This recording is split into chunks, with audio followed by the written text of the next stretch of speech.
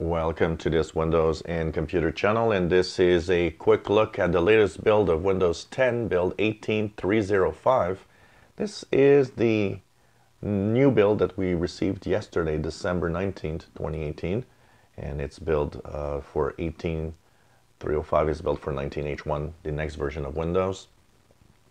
Install went faster than usual. Actually, it was the fastest install I've seen on this machine.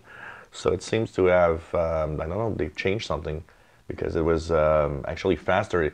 This is an old Core 3 machine that usually takes at least about 3 hours and a half to update. This was done in less than 3 hours in this case. It was faster. I could see that the progression for the install was faster than usual.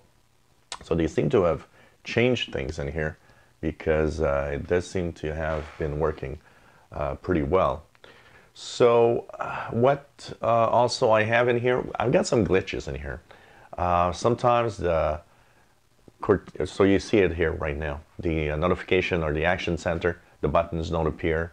I've noticed that sometimes I'll type here in the search box and it's going to crash the Explorer, so basically the bottom, all the taskbar at the bottom is disappearing and I have to redraw and refresh. There's a few things happening in here, and sometimes I've also seen some sluggishness in the way that that all of it works. So it's there's some glitches in this one that I've not seen in previous builds. So I would say this is the buggiest build that I've seen in a little while. So if you're wondering, should I install it or wait? I don't know. It depends on you because it is buggier than what I'm used to actually. The first item that, of course, they've changed is the simplified layout. So when you have a new user account, if you install Windows from basically from a clean install. Now here I don't have any tiles, but the tiles, the way that it's presented, we've always noticed that, and I was the first to complain about it, a very clogged start menu when you do a clean install. They kind of simplified that and made it a little sleeker, a little better, with a one-column design. It doesn't mean it's still better. It might be still clogged in a different way, but they are actually trying to make the start menu a little cuter. Here I've removed all the tiles, so there's nothing much in here, but apparently the experience is better, and especially with a new user. I'll check that out today. I'll create a new user on this computer to test it out. Second, very interesting one. We talked about it, and it's here, the Windows Sandbox. Look at this. This is Sandbox mode. What's Windows Sandbox? It's basically Windows within Windows. That window that you see here is running a Windows 10 operating system, but it's stuck within that window. That means if I would put a malware in that window, it will only infect what's happening in that window. And if I shut it down, it actually will have no effect and everything will disappear from that window. So it's like having a clean install of Windows every time you want to use your, test something. Now, that also means that when you shut it down, when you close it, you lose everything that was in here. So it's really for test purposes. And every time you start, it's a brand new experience. So it's kind of cool. I will, of course, do more videos on this because I will be testing stuff in here. I will try to run software and do things. There's a lot of broken things in here, so make sure that you understand that it's not yet fully operational. But this is a pretty cool thing. And what's nice is that often to test things, you had to set up a virtual machine, do things within that virtual machine to see if it works. Well, here it's actually going to basically give you a possibility of testing stuff before you actually install it on your computer. And this is really nice. So it features are basically all the required files are within Windows 10 Pro and Enterprise. So you don't need to download a virtual machine, which is pretty cool. Now it's not installed by default. There's a way to install it. I'll do a video on the Insider channel to test it out. But kind of cool, kind of cool. So every time Windows Sandbox runs, it's as clean as a brand new install of Windows.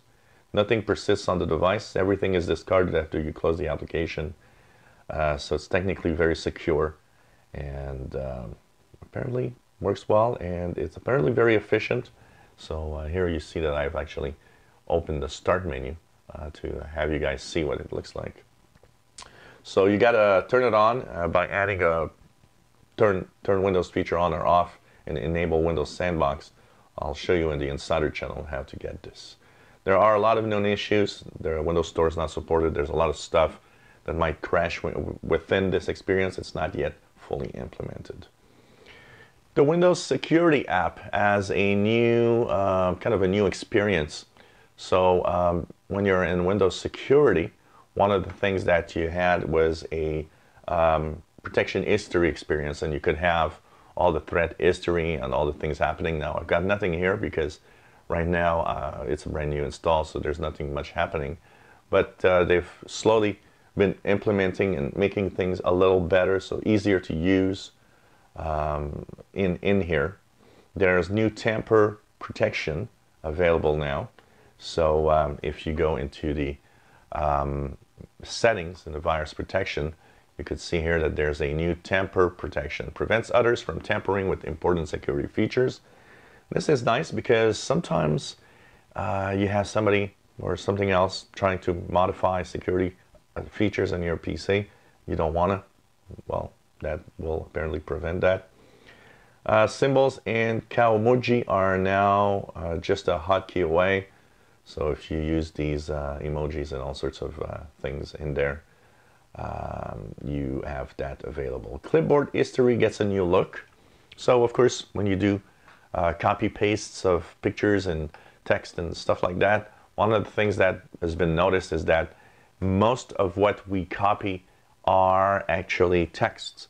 So now when you, and I'll click Windows V here to have the clipboard history show up, they kind of emphasize text over images.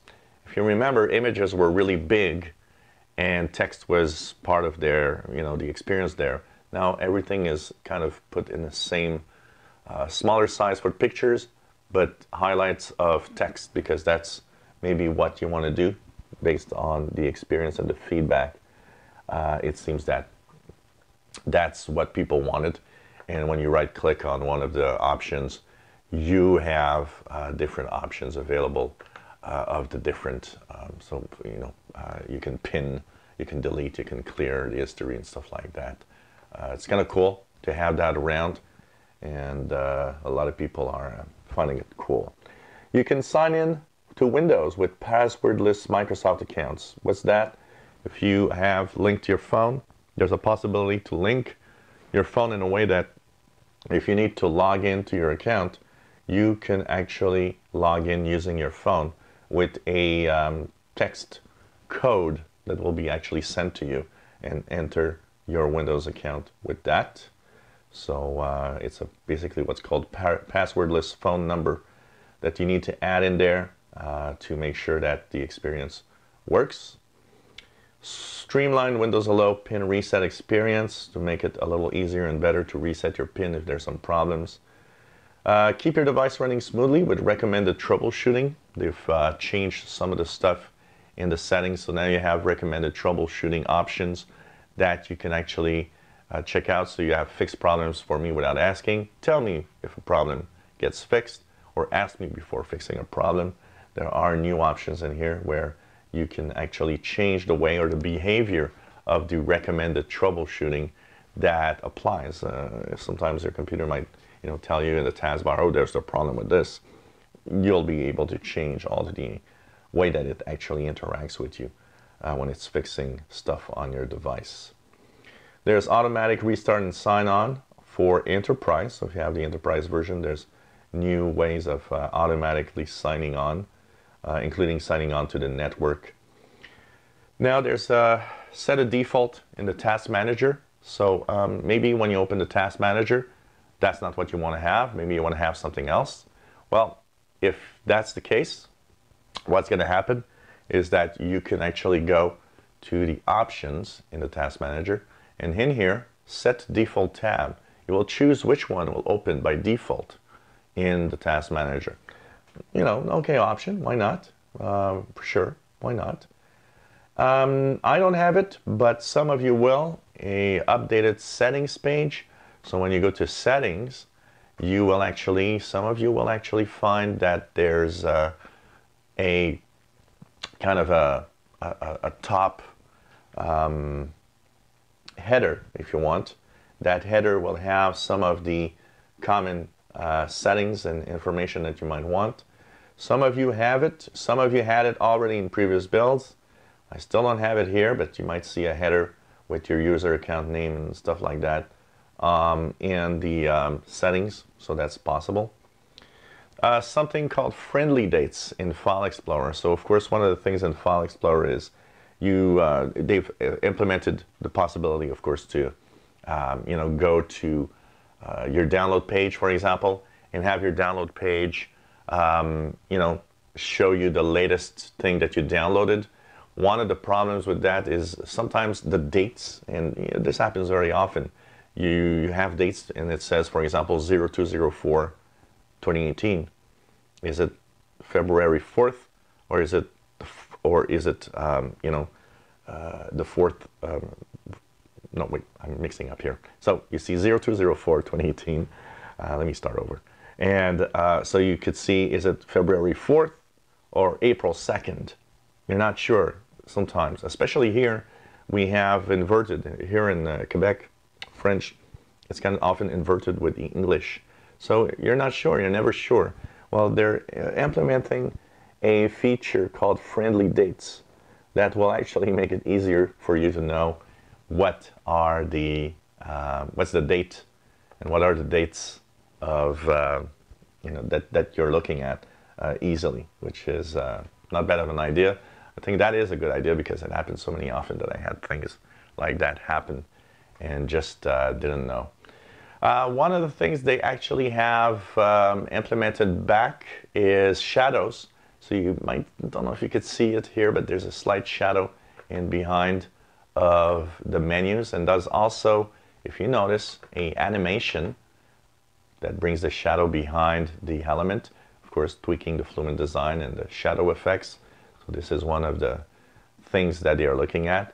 One thing that I talked last time, not mentioned here, separate search in Cortana. Look at that, I've got Cortana on a separate little circle here, and search is right here. So they've separated in my computer Cortana and search finally. So this is something that is interesting. So it means that that's implemented for me also. And it's kind of cool. So all sorts of little things like that. Re-releasing new Japanese IME. There's a new Office app for Windows 10 and will, of course, be compatible with Microsoft 365 options. You can get more done with Cortana and Microsoft To Do app if you do so. So there's new stuff and integration between both of them. Lots of you know, problems also, and lots of fixes, and many little things that's happening. So there could be some problems in here. I haven't checked if the problem I've got is in here, but I know that I do have a lot of problems with like I said, the taskbar and the settings menu, and you know, if I click on the Action Center, often is blank until it refreshes and everything's back. I got these little problems like that. It doesn't, you know, stop me from using the computer, but it is, you know, to know that there are some issues in here. So that's pretty much what I have to say right now on this latest build of Windows 10. If you enjoy my videos, please subscribe, give us thumbs up, and thank you for watching our videos. And let me know how it goes for you and what do you think of the new features.